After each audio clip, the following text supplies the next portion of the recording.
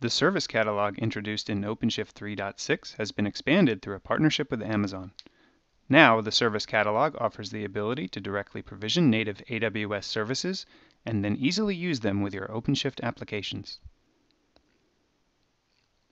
End users interact with a series of simple dialogues to configure the options for the service being provisioned.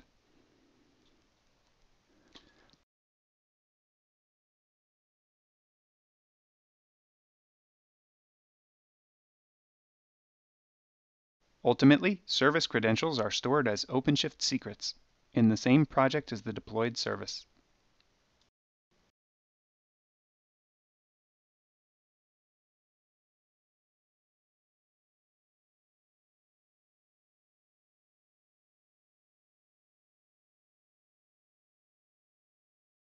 Multiple services, as well as multiple instances of the same type of service, may be deployed into the same OpenShift project.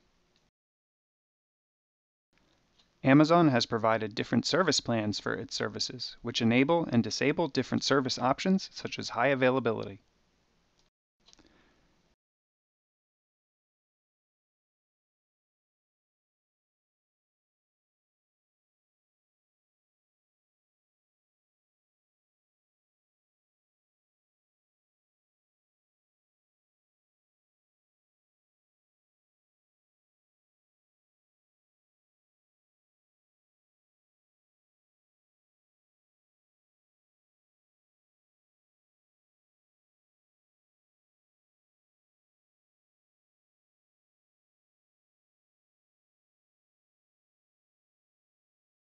Service secrets store both endpoint connection information as well as access credentials.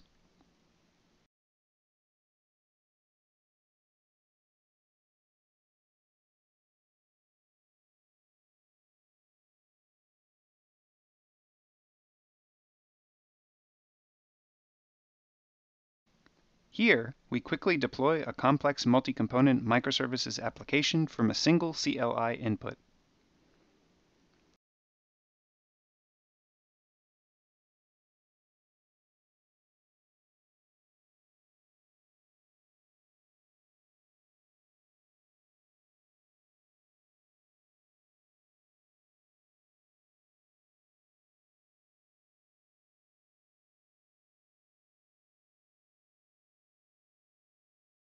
The inventory microservice requires both a database and a message topic to function properly, and the front end is gracefully failing.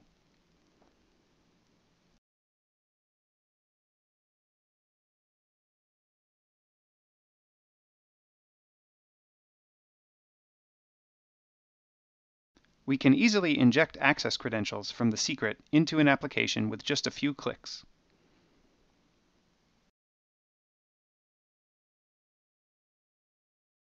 As credential information is injected, OpenShift automatically takes care of restarting the application instance so that this information becomes available.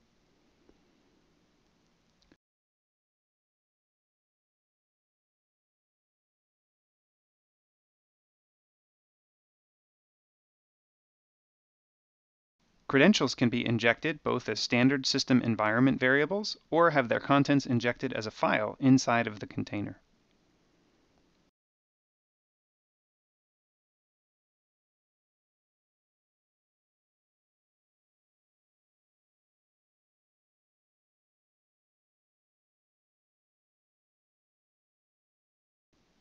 Now that the credentials are available, the inventory microservice becomes available itself.